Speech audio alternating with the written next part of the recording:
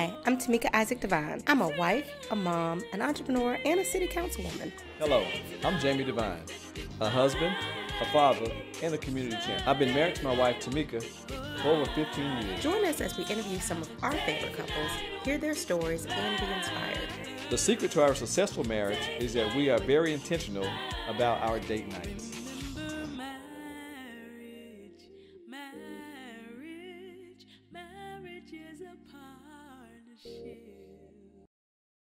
Hi, my name is Jamie. Hi, I'm Tameika. And we are the Devines. Thank you so much for joining us for Date Night with the Devines.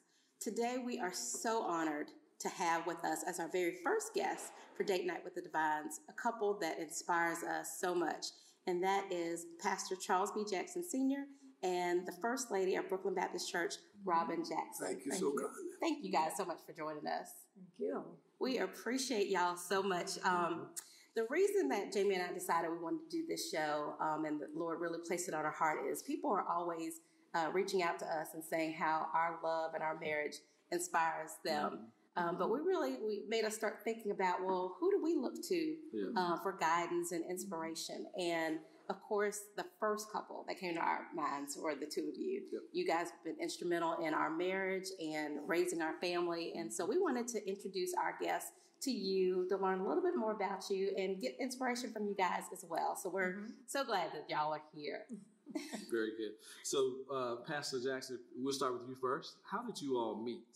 First of all, let me say how honored I am that you would think of the two of us after 44 years of marriage. We hope that there's something about our marriage that will give some encouragement and inspiration to others as well. Now, there's a slight variation perhaps between how I see us having met and how Robin sees us having met. So I defer to her if you don't mind. Robin, would you like to bring the attention to how we met somewhere when I was scheduled to preach as a youth pastor when I was but 17 years old? Okay, very good. That's so funny. That's so funny. Actually, it's not much of a variation, but somewhat. Okay, we met at the Zion Baptist Church. And that Sunday, I was invited along with my friends to come to their youth service. And so back in that day, your parents wouldn't let you go anywhere unless your siblings went with you. All right. And then they didn't let you go too far out of your regular things that you would do on Sunday morning. Right. Being a member of Friendship Baptist Church, we was very active in our church as well.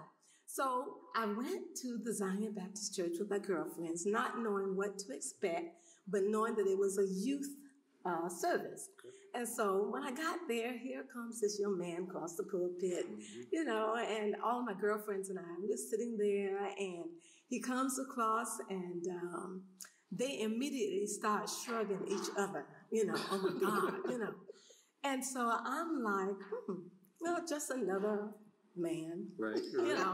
So I'm like, I'm here just, for the service. Right. And so after the service, of course, he really did a very good job preaching to the youth. And back in that day, as well as today, it's so important that our youth are reached. And so being a very active member in my church, I thought after the service, after enjoying it so much, I said, I would love for him to come to my church. Yes. I'm with you so long. And so after, they was the girls with me would say, well, who's going to introduce us? I'm like, oh, y'all just going a little bit too far. So I said, I'll introduce us. And I'll ask him if he would come to my church to speak to our youth. Okay. So after service, I went up and I introduced myself and told him how much I enjoyed the service and I would like for him to come to speak to our youth. Oh, wow. Well, I went home and right after then he said, well, give me your phone number. Huh? And so I gave him my number and told him to call me right after church. Well, back in those days, the deacons who would meet at your house, your grandfather would be sitting around the table. My grandfather was a deacon. Okay. And so I asked my grandfather, can I call the preacher and ask the preacher, can this young minister come and preach for us? And so we did. Oh, wow. And because I knew he was going to call me that afternoon. And so I called my minister, and this is the funny thing about this whole thing. And my minister said to my grandfather, no, I'm not going to let no young minister come in my pulpit. Wow. Well, back in those days, the older ministers wouldn't allow that. Right. And so I was so disappointed because I knew he was going to call. And so how was I going to break this news to him and tell him that he couldn't come to my church? Right? Okay. So then he called, and I told him, no, they won't let you come. Would you believe we were in our 50s before he actually got a chance to come to the church. Really? 50s? Yes, I knew it was a long time. It was the invitation was extended. A long time. You said you were going to invite me, but I never received the invitation. He never received the invitation until around in our 50s. And back then, that time was another pastor, of course. Right. And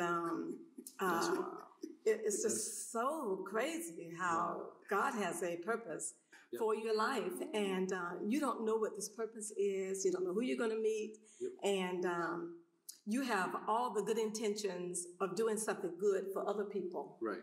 And out of this came a union that I had no idea that I would meet a minister of all people, meet a minister and marry a minister. And my girlfriends actually would say to me, "You marry a minister?" I concur 99.93%.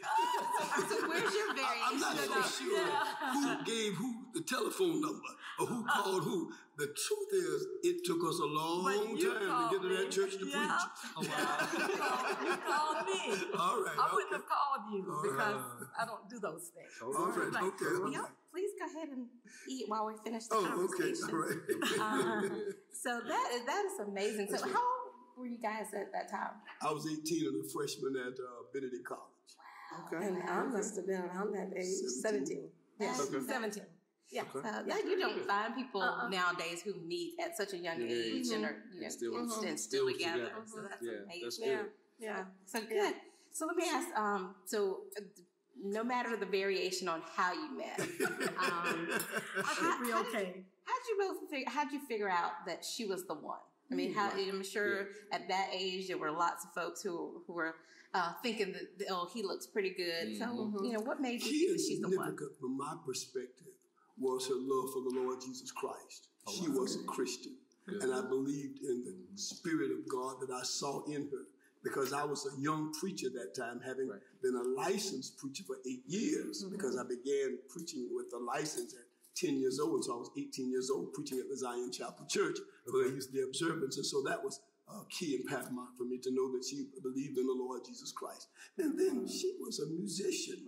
And she's the old time way, basically, it was a benefit to a pastor, if I were to become a pastor, to have a wife who knew something about music. Because I could not sing. I did not have the gift of talent of singing, so I did not sing. So maybe the Lord was looking out for me and sending someone in my direction who sang real well. That's right. And when I heard her sing, I said, "Oh, that's it."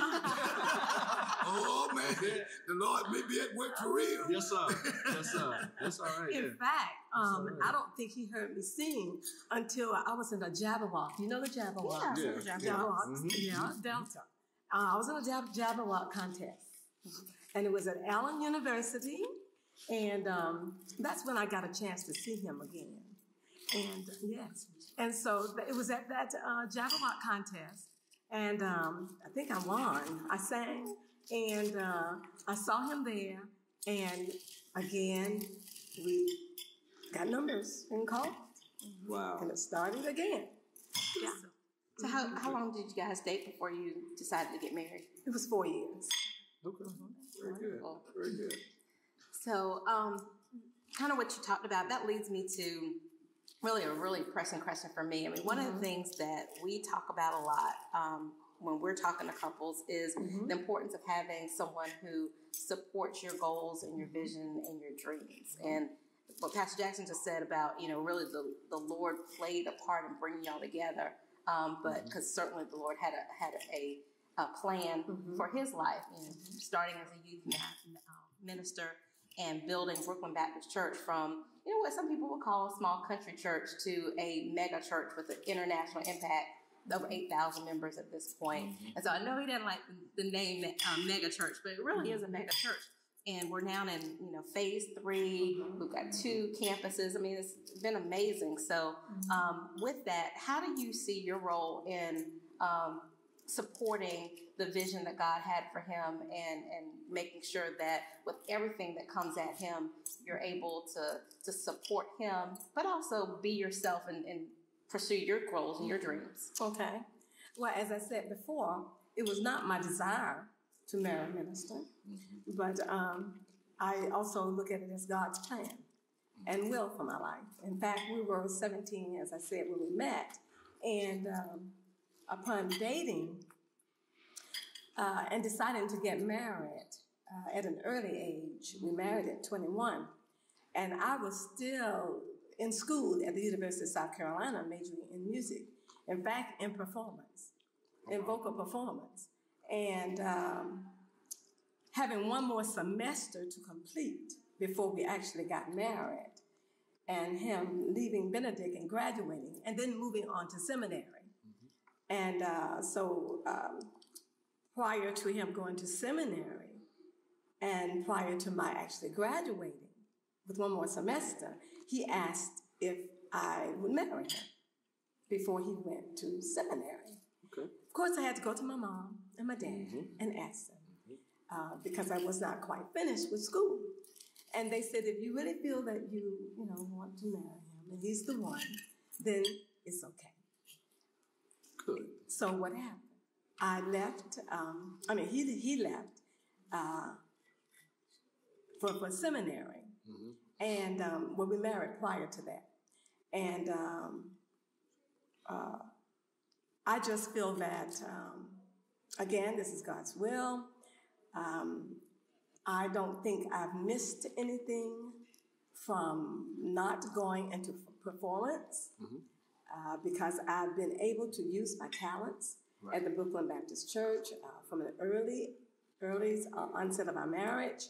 And as director of the youth choir, of which when I first was thrust into it, I had no idea of how to direct children. Everything was about Robin, and it wasn't about performing and moving on in the direction that I was pursuing. And he really supported that even when he went to seminary. And we never looked at it as anything separate, but because of our individuality, we accepted each other for who that person was. And so as I supported him in his gifts and what God had in planned for him to move on to the seminary, he supported me in my music and knowing that I had to complete it so that I could continue to do what I wanted to do. And so he left, as I said, and then he came back to my recital at the university. And, of course, we were married then. And then, of course, I got into the church aspect of it all. So I graduated thinking that, hey, I'm going to New York. I'm going to see the big lights. I'm going to perform on stage.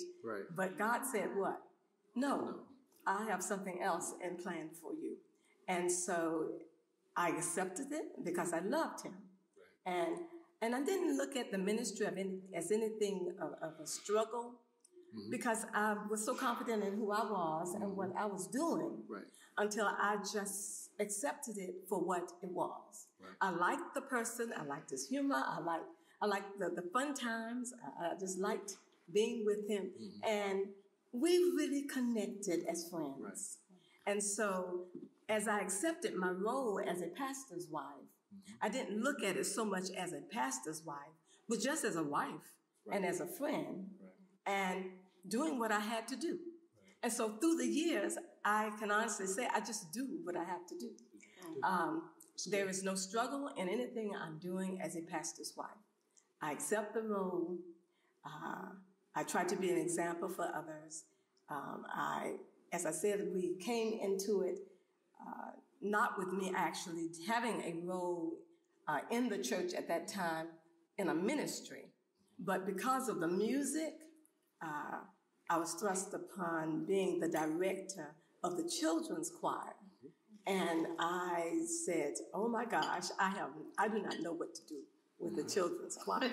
Right. And so I did, and that choir grew with God's grace to over 100 children through the years. Good. And I began really having a love for children at that time, because also I started having my own children. And so that put me in another kind of arena, an area of my life and love in serving, but serving outside of myself, but serving to help others. And so that became my ministry. And so... let me say this. Before we go too much further, before you get into the book, let me just ask the pastor just one question. So when you all were separated, I don't want to separate, when you went to seminary, how long was seminary? 3 years. 3 years.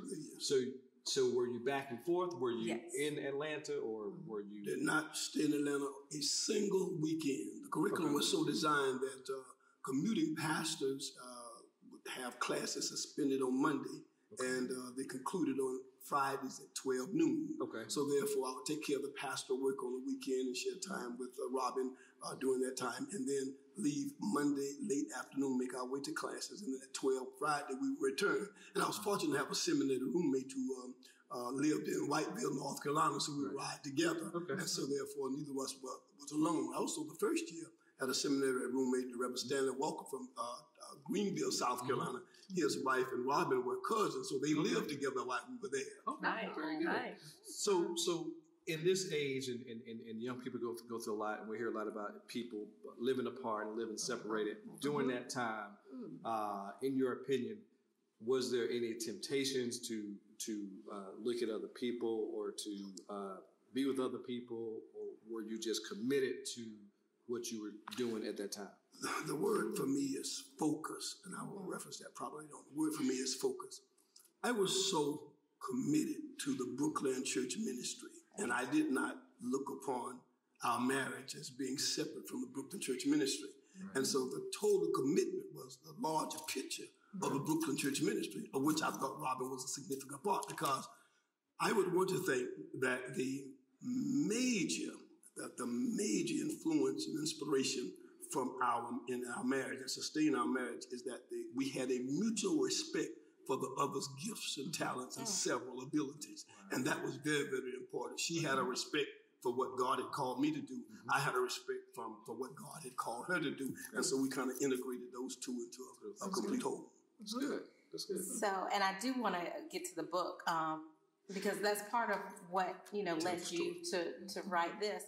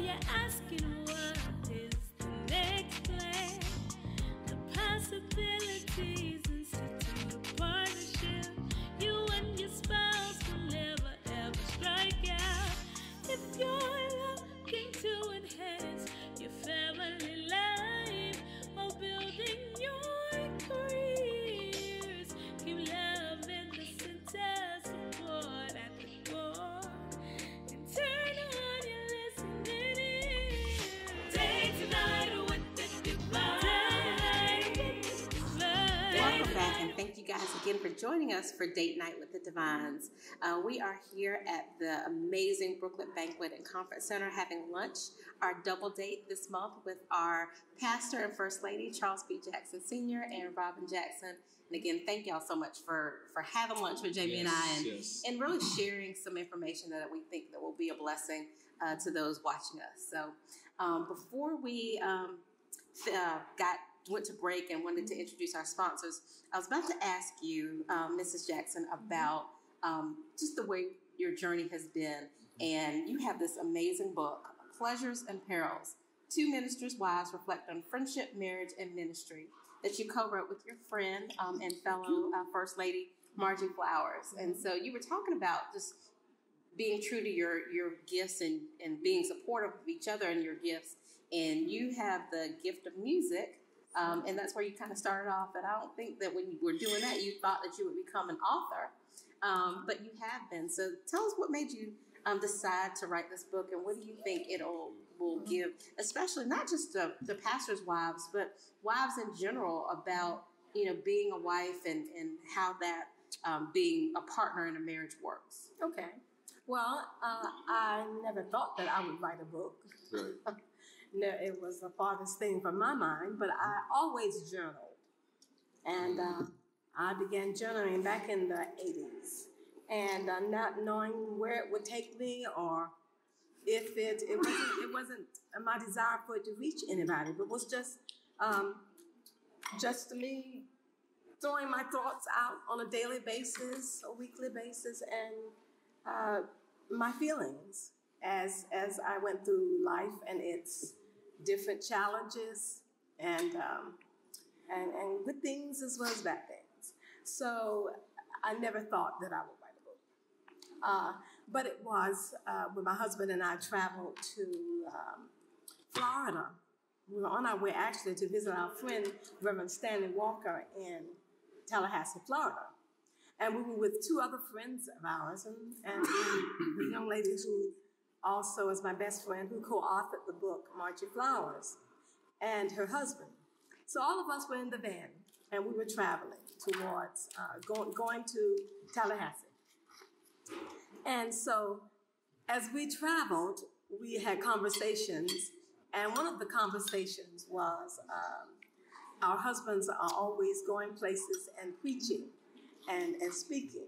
And we jokingly said, oh my, well, we need to start going places and speaking, and we can do that, too. Mm-hmm. So in a jokey kind of a way, not really thinking that anything was going to come out of this.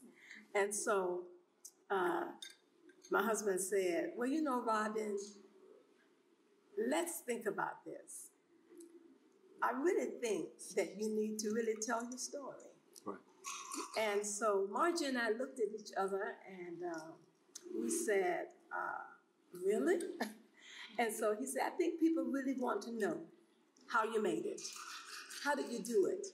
How did you do it for this length of time, and still doing well, and having raised two children who are achievers and doing well in life, and our marriage still being fruitful and in a loving state. So he said, people need to know how you're doing this. And so Margie and I looked at each other, and of course her husband being the joker in the group, Dave said, yeah, Margie, yeah, I think you all need to do this. The two of you need to co-author this and do this. And so we said, now, if you all are really serious, are you serious about this? Do you think that people would really want to hear what we have to say? And then again, we asked our husbands, we said, are you sure that you want us to tell the story? Right. And so they went, oh, yes, people need to know this. Right. So Margie and I contemplated on it after the trip and prayed over it, talked to our husbands again to make sure that they were in agreement with us doing this. And then thinking about what we would actually say. So from that, we looked at our journals. I did not know that Margie had journaled for so many years. She did not know that I had journaled. And we've been friends for over 40 years. Wow. We got married on the same day, 3 hours apart. Neither of us could attend the other's wedding. Right. I did not even know Margie because her husband, Dave, was Charles's roommate in the seminary. And so we became the best of friends. We were both Tauruses. We call ourselves sisters from another mother. We're just that close, and that's really a gift, and that's really a treasure, because when you have two best friends who were friends in seminary and they're ministers as well, the wives need to get along, wouldn't you think? Yeah. And so when we met, and when she came in February, I believe after they graduated, she came to Columbia, and that was my first time meeting Margie, and we just hit it off right away. So it's interesting, kind of. So that's one of the things that Jamie and I do. We talk a lot about what our individual goals are and how we can support each other through those things. And sometimes even I'll have a goal or a vision, and I'm like, wow, this is it. But Jamie will even add his input and say, well, that sounds great. Well, have you thought about this? Why don't you do this? And so it's interesting because a lot of folks talk about some of the things that I'm doing and don't realize that a lot of things I do actually becomes bigger because of Jamie and him pushing me and supporting me to say, do this. So I love how you say that you are kind of jokingly about the book, but your life partner said, no, it's not a joke. You should do this. This is what people should hear. And I love that, because I think so many times couples are thinking about individually and they're not thinking about how they can support each other to do something that is still supportive of togetherness, but it's their own thing. So I love that. Yeah. And as we began writing, she and I had our apprehensions because, we wondered whether we were saying the right things and whether we should share everything that was in our journals. Some of the things we may not have wanted others to hear. Right. But we thought being real was something that was needed in this day and time, especially with the younger ministers' wives and younger wives as well, and women in general, men in general. People need to be more real. People need to be who they really are.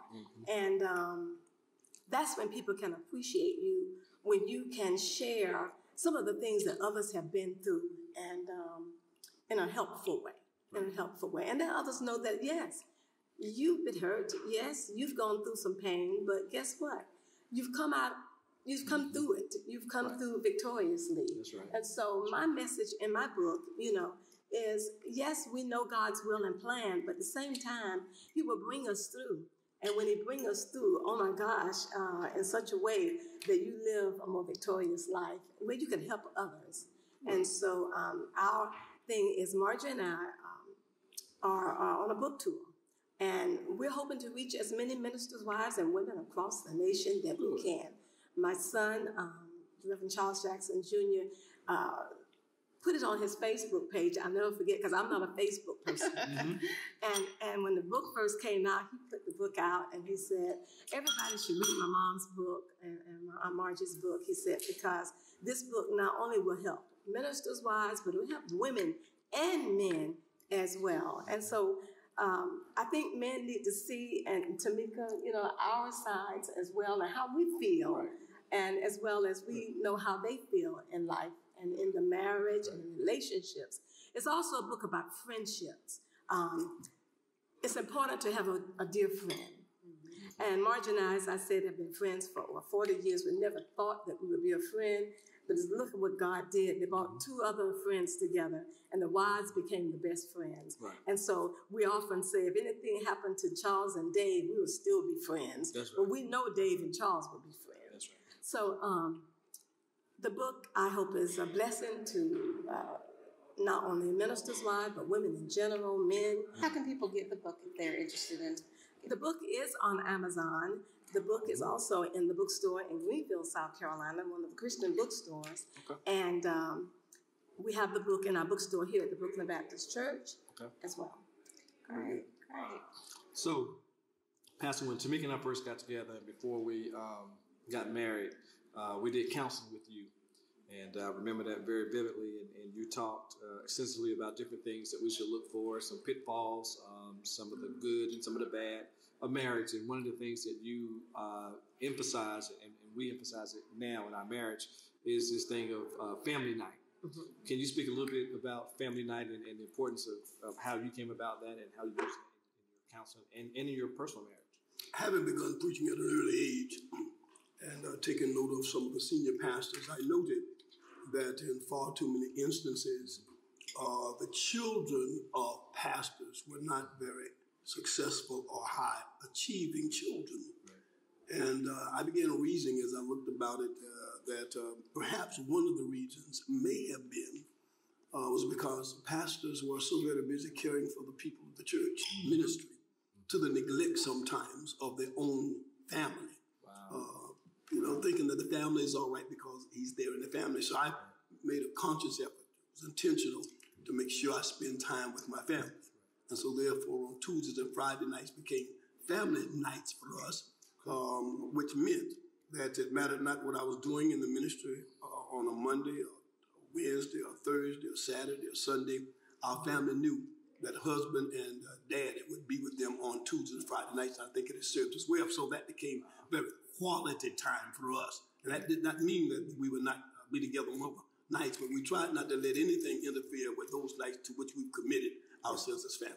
That's good. That's good. That's good. And we do the same. So our family night is Friday night. Oh, good. So Friday night for us. That's very important because you get so very busy pursuing your career, man, engaged in your profession or whatever it is you're doing, that you sometimes take for granted that your family is going to be there and understand. Now, one of the reasons I encouraged her to write that book was because I believe strongly that any woman who can deal with my very demanding schedule for some 40 years and then serve with a great deal of dignity and pride as First Lady of the Brookland Church and raise two pretty high-achieving children and still retain her looks and her good health and her sane mind has something to say that other women ought to want to hear. That's right. That's right. Has something to say that other women ought to. How did you do it, Mrs. Jackson? That's it. Thank you. That's it.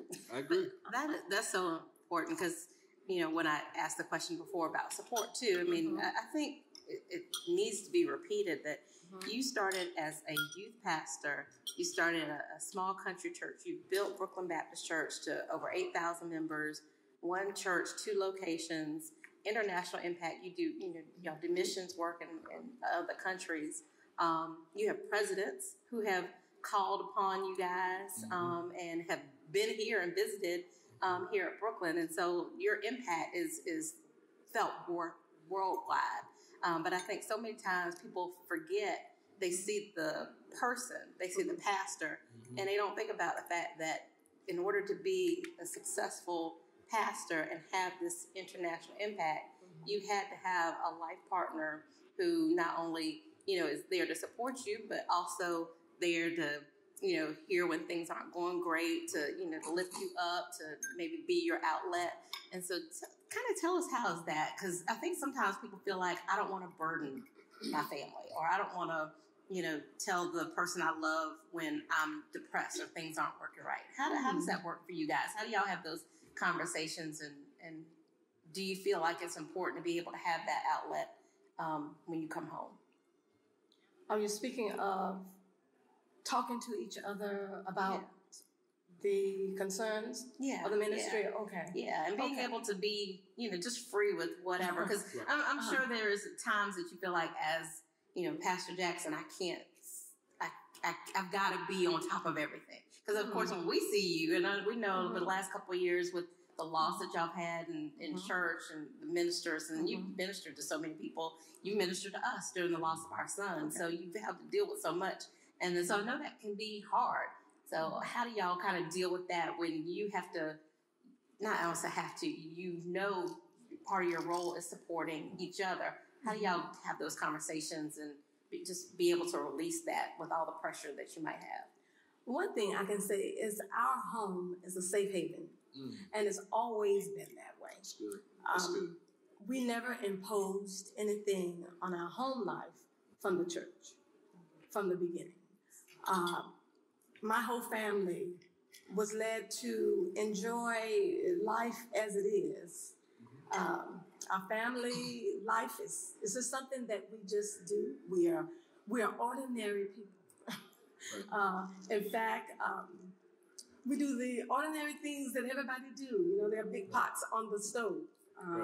You know, I sew and clean house and do things that other people do. Okay, but when we come home, it's a place where we can be ourselves, and our children feel the same way.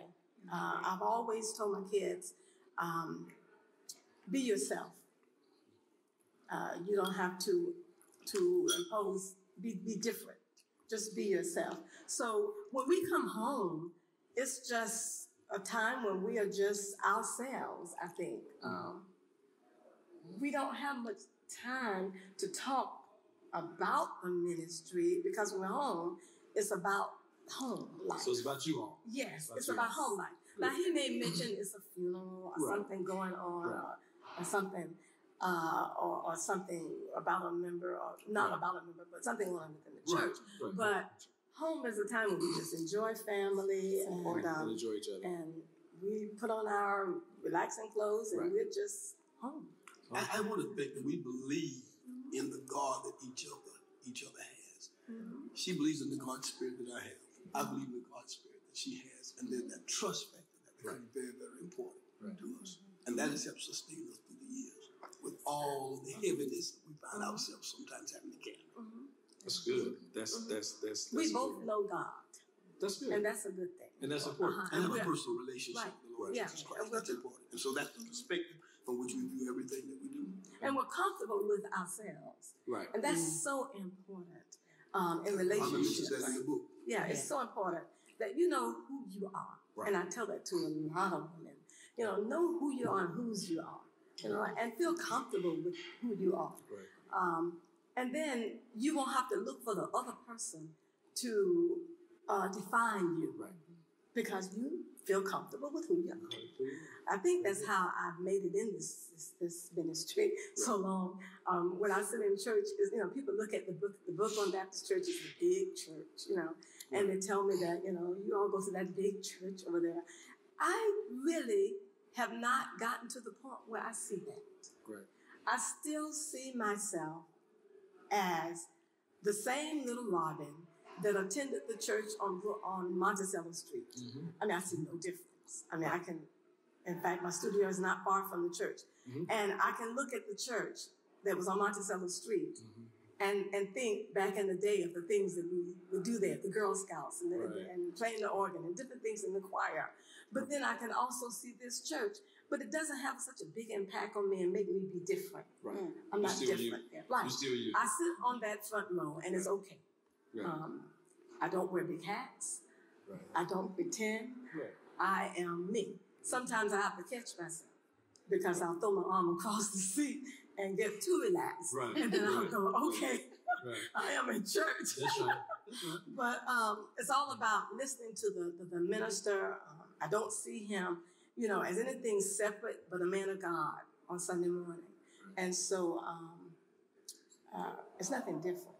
And that's so important that we can be ourselves. That's right. You know what I'm saying? Being yourself is good. Being yourself is good. So while we're talking about that, so just want to hear from you all individually for younger couples who are just getting married, 1 to 5 years, those who are in the middle, kind of like Tameika and I, then those who may be more veterans and more seasoned persons who are married. What type of advice, what type of things would you tell about marriage that will help them continue on the road of marriage? I did a class some years ago called Surviving and Thriving for women who've been married 1 to 5 years. I did that class. That was we've been there like 2 years at that. You were in that class? Yeah. And that class had such an impact on women until some of the husbands were coming to me and saying, you know what, you need to do it again. All right. Or maybe you need a class for men. Right. But I'm saying that to say that we reached a lot of women. One thing I would say to young couples is trust God. Know that He's God. He's God all by Himself. He has already placed in you who He wants you to be and who He wants you to be with, according to His will and His plan. Trust God, believe God, and He will direct your path. Right. But Jamie, Tameika, I think it's become rather evident who the talker is in this family. I'm a man of a few words. Yes, sir. But Yes, there sir. are two words Ditto. that are powerfully significant in meaning in sustaining a marriage. And those two words are given to us during the ceremony. And those two words are I do. All right. I do.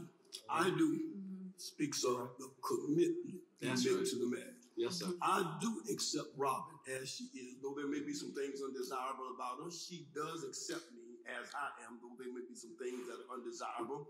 And we will pray. And as she has said, trust God to help us work through the things that may be undesirable, some challenges that we may personally have ourselves. Right. Because the challenge that we face is this. Inevitably, we think we can change the other person. That's right. And that's become, that's so very difficult. And that's why I said the spiritual perspective is so very, very important. Because the truth of the matter is we really cannot change ourselves. And so if I set out to change Robin sets out to change me, it's going to suppress our individuality. And it's going to harm us later on down the road. So those two words are very important to understand and embrace what two words I do actually mean. When you come to that altar and you say to the officiating minister, I do accept her, I do accept him, then we're going to put everything else in God's hand. All right. That's commitment. Two words I do. All right. Yeah. Amen. Amen to that. Amen on that one. Amen. Well, that is a wonderful way to end. Thank you guys so much Yes. for supporting us in this vision and sharing and being our first guest Yes. for Date Night with the Devines. It is a blessing and a privilege for us to be able to have lunch with you guys. So thank you. And thank you for having us. Thank y'all. Our pleasure. Yes, Thank sir. you. Thank you. And our prayers will continue to be with you. Thank you. Thank Thank you. you. Thank you. And thank you so much for joining us for the very first episode of Date Night with the Devines. We want to thank our sponsors. We've got Isaac Insurance Agency, State Farm. We also have Jabber and Isaac and Dr. Macy Smith. And of course, our venue sponsor, Brookland Baptist Banquet and Conference Center. So for your next event, or if you're having lunch, or you need a venue to host something, please consider Brookland Baptist Banquet and Conference Center. We have enjoyed being here. So until next time, thank you so much. I'm Tameika. And I'm Jamie. And we are the Devines.